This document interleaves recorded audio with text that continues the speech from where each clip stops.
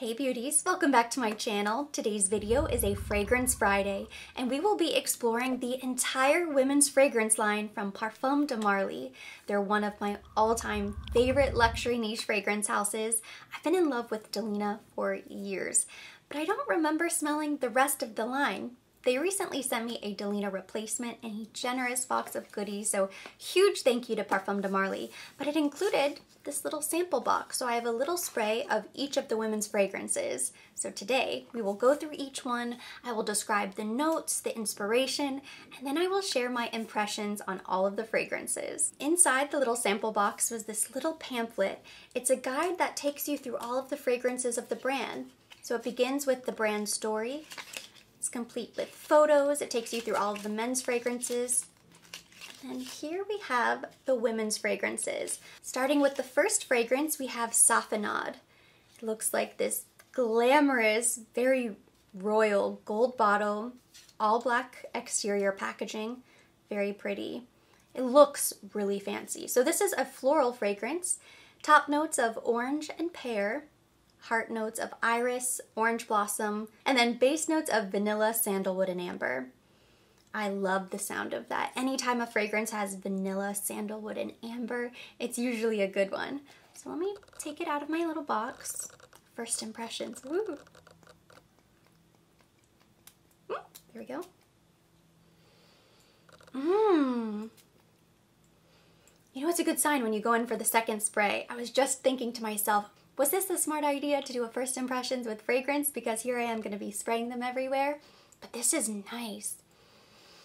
Oh my gosh. Wow, that's really nice. How come I haven't heard of this before? I'm intrigued. This is beautiful. It's kind of reminding me of the men's fragrance from Parfums de Marly that comes in the gold bottle. This one, Godolphin. Godolphin? Go Dolphins. I think it's the gold one. It's the one that has honey. Front for the men's side is so nice. Oh my gosh. The bottle is a perfect representation of this fragrance. I said it looks really fancy, looks really regal. That's how this fragrance smells. I am honestly blown away. I'm so impressed. I didn't expect to love it so much, and especially being the first fragrance, I thought it would be a slow build-up, but no, this is incredible. Okay, so next is Meliora.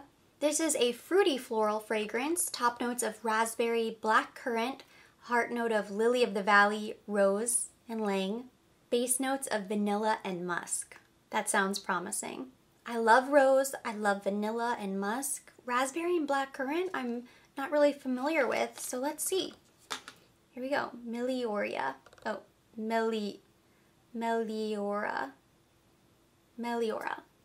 Oh my gosh, I'm gonna butcher all of these names. Okay, I'm gonna spray on this side. There we go.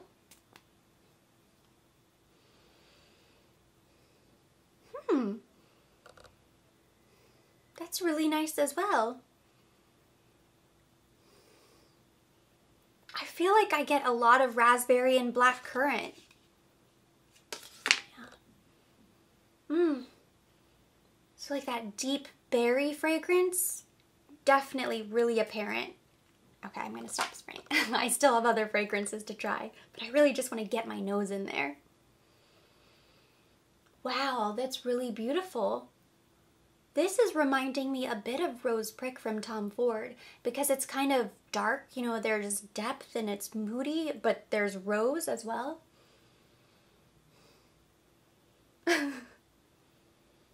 It's also kind of bringing me back to sun-ripened raspberries from Bath & Body Works, and that's not to knock the fragrance. Do you guys remember that fragrance? So when I was growing up, my mom was obsessed with sun-ripened raspberries. We had all of the bath sets in every bathroom of our house, and that was her fragrance, and she loved it. My entire childhood, it was just all I can think of is sun-ripened raspberries. So this is reminding me of that. Maybe this would be a good fragrance for her. I know she likes raspberry. But this is definitely the elevated, elegant version. This one, I think I need to wait for the dry down. I like it. It's very pretty. It's very lovely. Maybe not for me personally. Maybe for my mom. But I still like it. I'm not wowed. But you know, with so many fragrances, you really have to wait for the dry down. It's getting a little bit softer. It's still very pretty.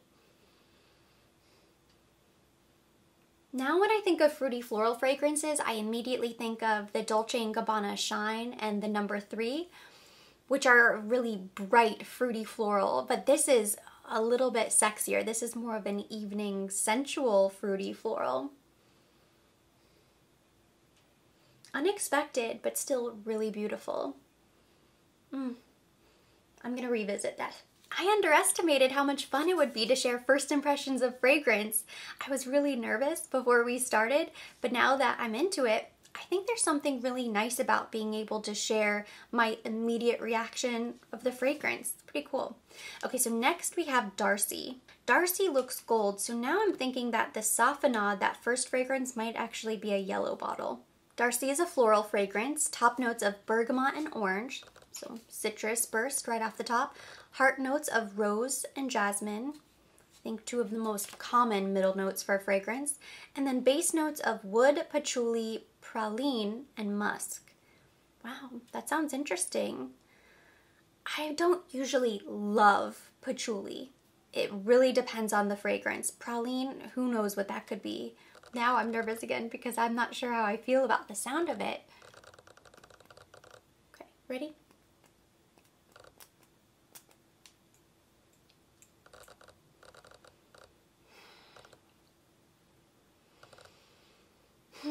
It's nice, but it's not for me. And I kind of had that thought.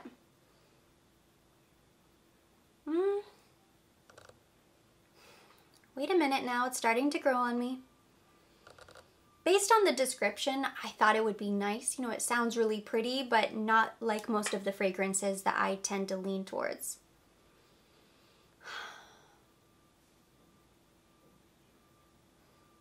Of all of the patchouli fragrances that I have smelled, this is one of the best. Because I think the musk, there are some other notes in there that are really nice. It's really feminine. Wait a minute. It's changing on me. It's changing.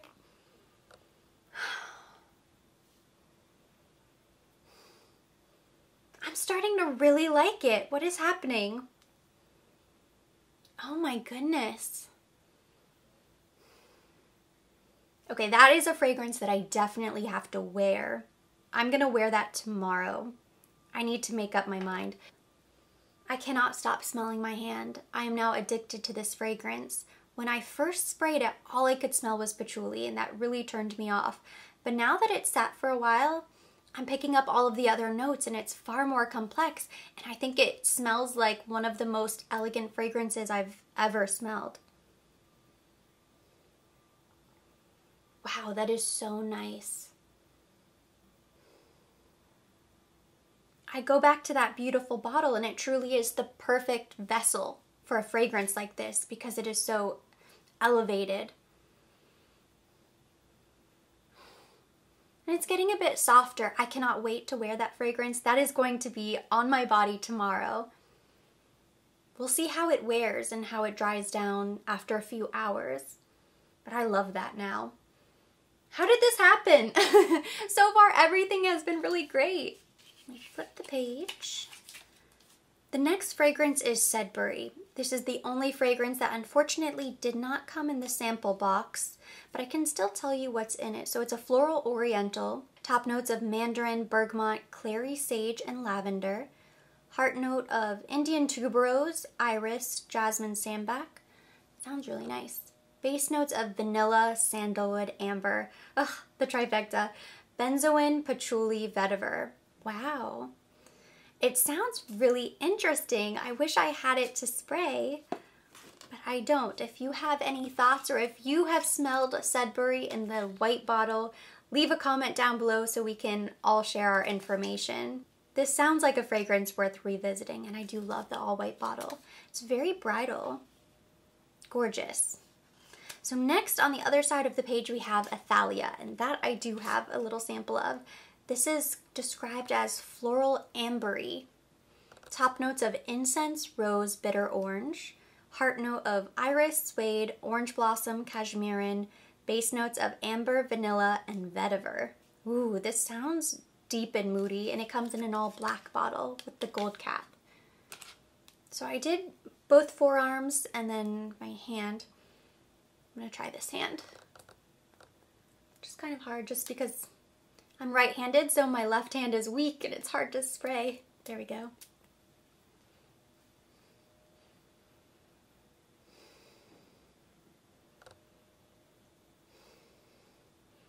It's really not that spicy.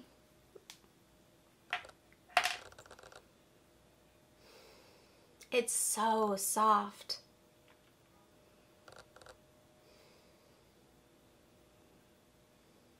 It's kind of soft and powdery, very light. It's a very serious fragrance.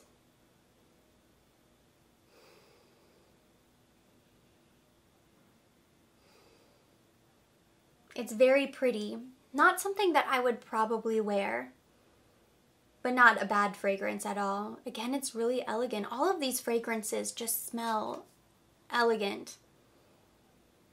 Like, none of them smell like something that you would just spray on without thinking about it. You know, they're very purposeful. You're going to get dressed, get ready in the morning, and you're going to spray your fragrance with purpose, you know, very intentional. It's really lovely though. Maybe more evening appropriate. Like, I feel like I want this in a body oil, something that I could put on before bed. It's very relaxing.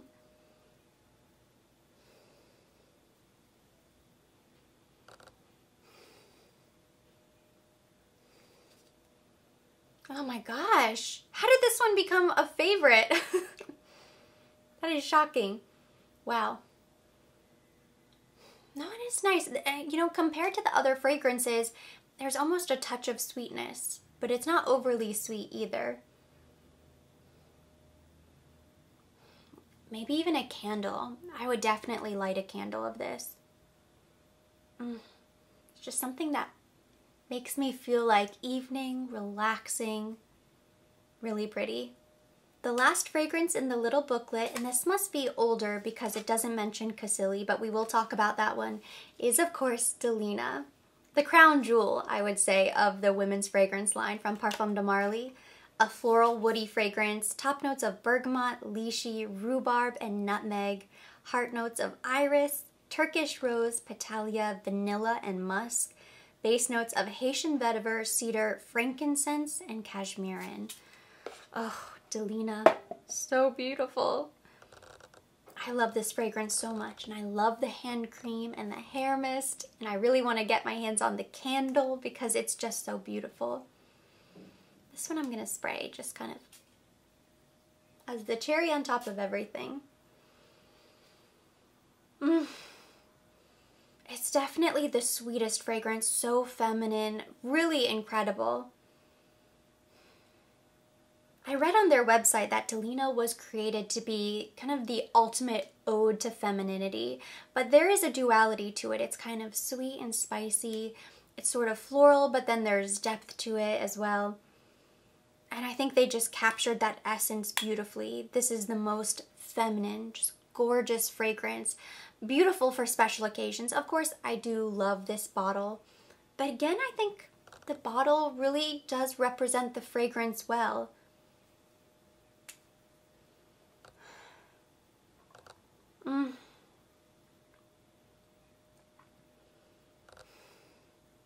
To this day, I have never met anyone in person who said that they did not like Delina. For the most part, anytime I've ever showed this fragrance to somebody, their reaction is, oh my gosh, what is that? That's amazing. That's the most beautiful fragrance I've ever smelled. It really does have that wow factor that you don't necessarily get from a lot of fragrances.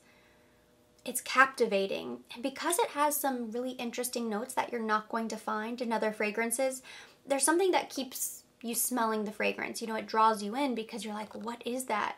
What can't I put my finger on? It's more exotic. It's not just your typical floral fragrance. I love this. You know, my husband says, that fragrance smells soapy. And I just think, you know nothing about fragrance, how dare you? So I don't think it's his favorite, but it's my favorite. So I will continue to wear it regardless. Now let's talk about the exclusive, because sometimes I get questions about this. I also like the Delina exclusive, but if I had to choose a favorite, I prefer the original Delina. Just gonna spray into the wind. It's really beautiful, but it's almost a little bit too powdery. It's a little bit too something. There's some note that is heightened in the exclusive fragrance that kind of takes away the nuance, I think, of the original Delina. So I prefer the original. I do like both of them. I know some people prefer the exclusive, and I don't know, maybe it just dries down better on them. Maybe they find that it lasts longer. Yeah. I love it. And if I didn't know about the original Delina, I would be in love with this and think it was the best thing on earth. It's only when I'm comparing the two head to head that I prefer the original. I still prefer this to most any other fragrance. Last but certainly not least, we have Cassili, and I just pulled up a description, so I'm gonna read you the notes. This was launched in 2019, so I think this must be their most recent fragrance on the market. Top notes are red currant and Bulgarian rose. Middle notes of plum, mimosa, frangipani, and petalia. Base notes of sandalwood, tonka bean, and vanilla. Ooh, I love me some tonka bean. It makes your mouth water. You have a physical reaction when you smell tonka bean. You'll often find it in men's colognes. You know, when you smell a really nice smelling man and you almost start salivating, that's the tonka bean. Oh, I definitely got that in my eye. Whoops. Like I need anything to ruin my vision even more. So beautiful. It's so fresh and light and playful and fun. This is the brightest fragrance of all of the fragrances that I've sprayed today. I would say Delina is second, but a lot of these fragrances are sort of serious, elegant, moody, sexy. Delina is a little bit happier, and then Cassili is just pure joy. This is like happy, you kind of float around. It almost smells like it should be a fruity floral fragrance. It's so much fun. There's something kind of peachy to it. I don't know if I'm just associating the bottle with the fragrance, but when I smell Cassili, I smell peach. There's no peach in it, so maybe I'm just thinking of the bottle, but it's kind of that yummy, kind of creamy, fruity floral. So beautiful. I think this is a perfect everyday fragrance, perfect for spring, summer. It's so playful, flirtatious, and feminine, but I probably wouldn't wear this in the evenings for a date night. I would opt for one of the other fragrances. But this is kind of your pure love, joy, brunch, special occasion during the day, perhaps a garden party or a wedding, you know, all of these fanciful events that we can imagine in our heads. That's what I think of when I smell Cassili. It's so nice. This fragrance just puts a smile on my face. It is so beautiful. Okay, let's get down to business right now. If I had to choose favorites, which is very difficult to do because this is a beautiful fragrance range. I'm so shocked because I didn't really have a lot of memories of smelling the other fragrances. I kind of always think of Delina and Cassili, but they're all incredible. There wasn't one bad fragrance. So it's going to be very difficult to narrow down favorites. But of course, I love the original Delina, Cassili. I own them. I cherish them. Beautiful. Of the new fragrances, my favorite would be Darcy. I think this is more of an evening. I think it could be really versatile. I was going to say evening, but I do think it's more daytime, power lunch, could be office appropriate. It's a bit stronger, so you would maybe just need to one spray and you're done. It's so beautiful. I love the Darcy is really nice. And then this first one, I'm forgetting the names. And then Safanad would be my second favorite.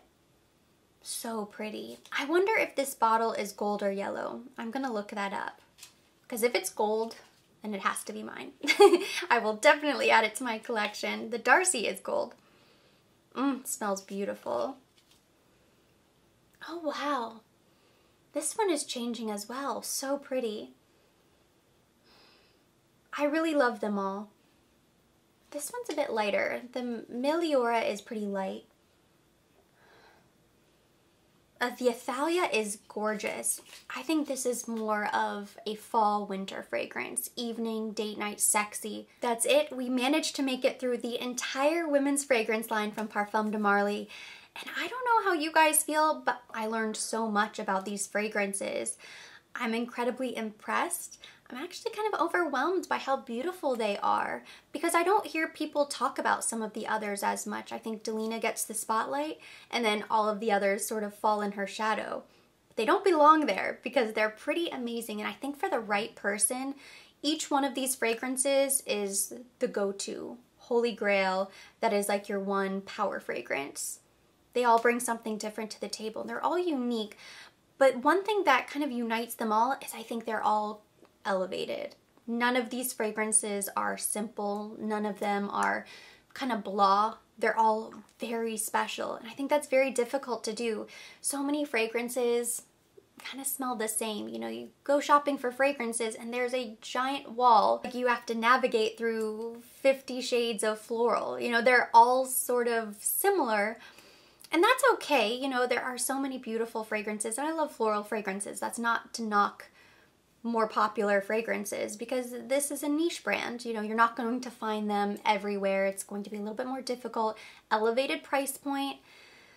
But I think when you consider just how unique they are and that wow factor, it justifies the price point because it is special. And that completes today's video. Thank you so much for watching. Hopefully you feel inspired now and informed. If you were looking at Parfums de Marly, perhaps trying to figure out which of the women's fragrances would be right for you, hopefully this was helpful. If you enjoyed it, give it a thumbs up. Leave me your comments, your questions down below. I'd love to hear from you guys. If you have a favorite or if any of these scents sound interesting to you, drop me a comment. As always, I will be linking everything mentioned, everything today on my face down below in the description box, and that's always for your convenience. And for more videos like this, don't forget to subscribe and hit the notification bell.